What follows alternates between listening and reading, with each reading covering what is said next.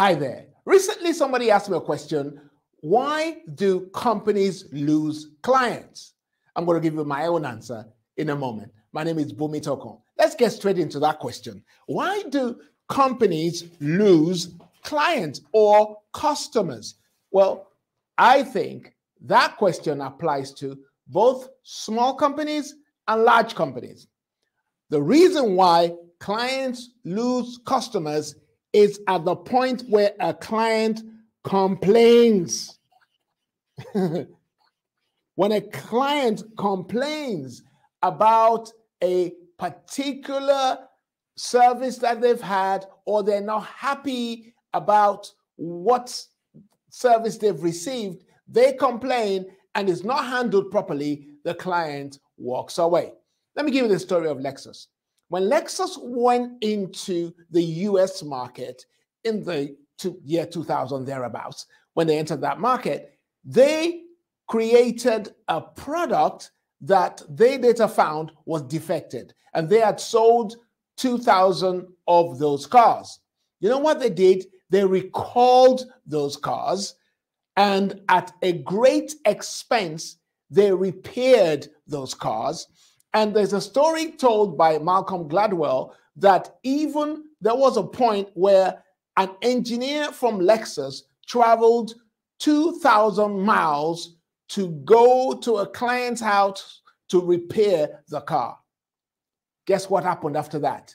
They gained the loyalty and the respect of their customers. Today, as we speak, they are actually an established brand within that industry. How did they do that? When the customers complained, they handled it properly.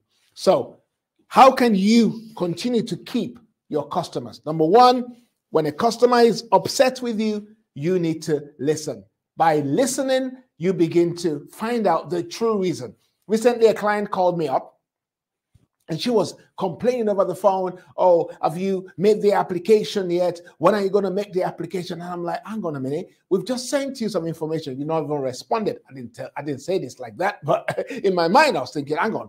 You haven't even responded to the questions we've asked you. So why are you complaining? And, and she was saying, oh, and we're working on our building project, and we need the money so that we can finish our building project. I was thinking, all right, that's the reason she's complaining.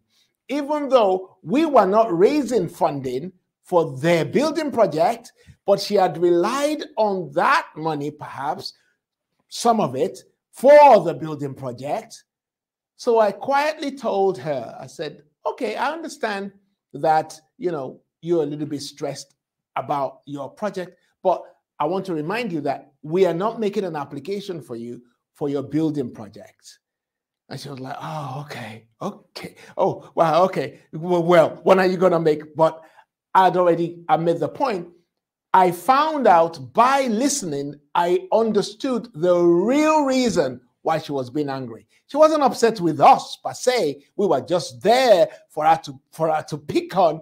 But the problem was she was stressed because they needed money for the building project that she was doing. So I understood by listening. You can only give the right response by listening.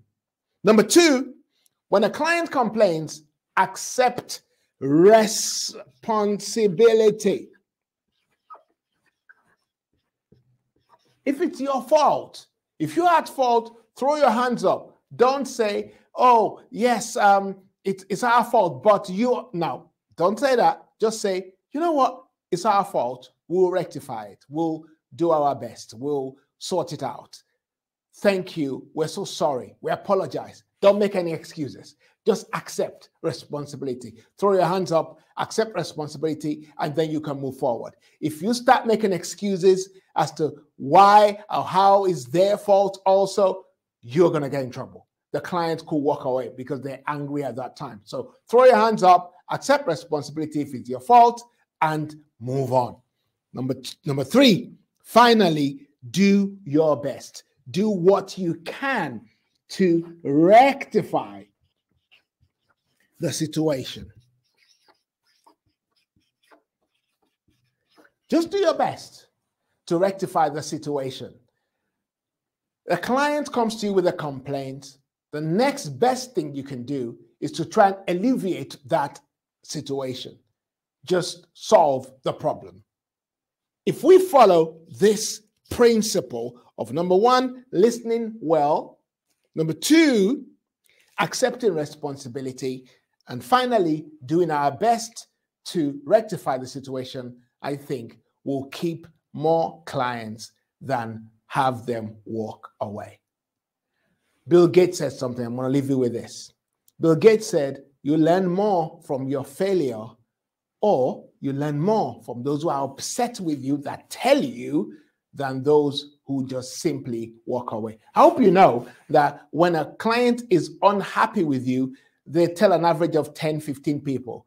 And those that are happy with you without prompting may only tell about 4 people. So you want to keep clients happy as much as you can.